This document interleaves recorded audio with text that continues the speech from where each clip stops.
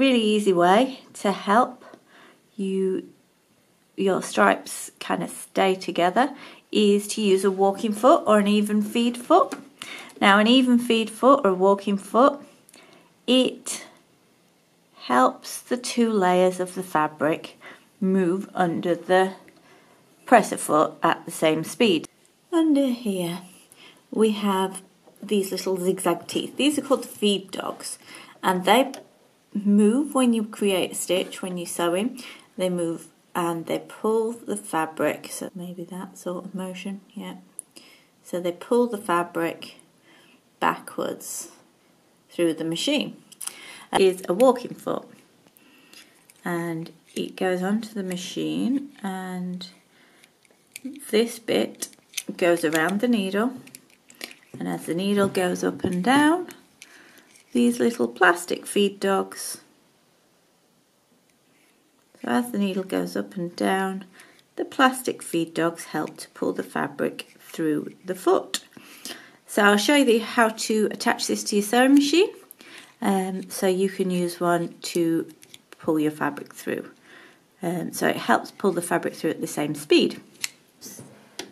Unscrew the presser foot.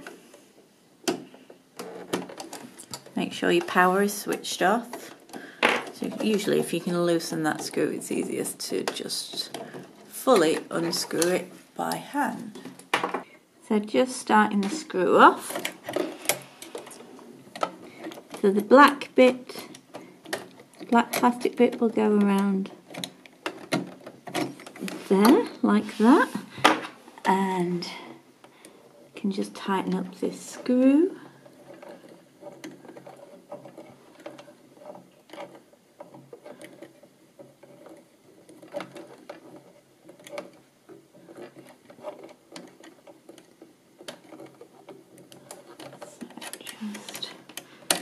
Give it another quarter turn.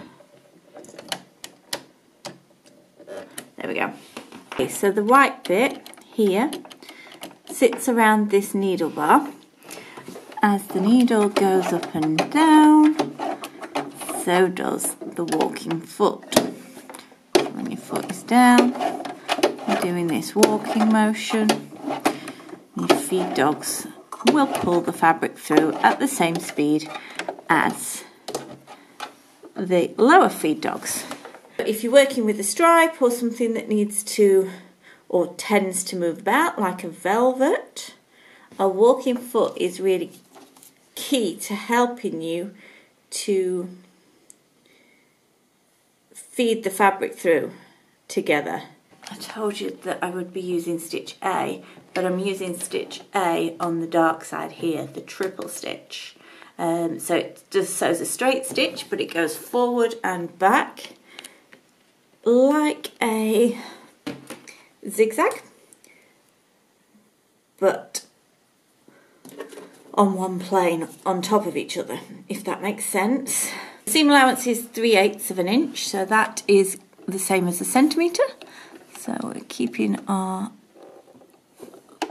fabric lined up with that line and removing the pins before we get to them.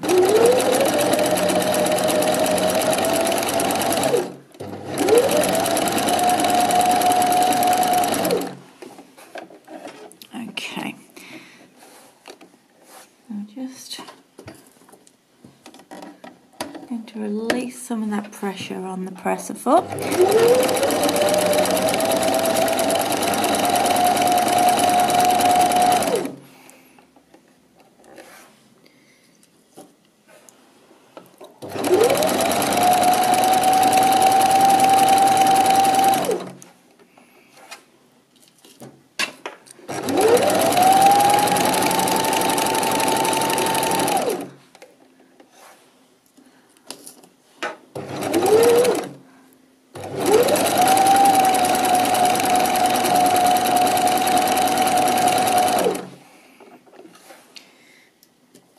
So this is how a walking foot can be useful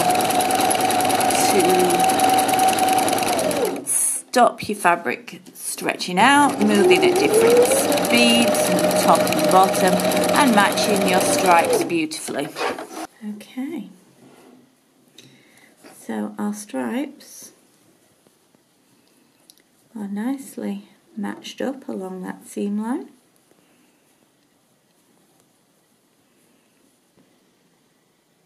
You can see how beautifully that seam is all matched up now. Remember to like and subscribe to my channel for more great Learn to Sew videos that will help make you a better dressmaker.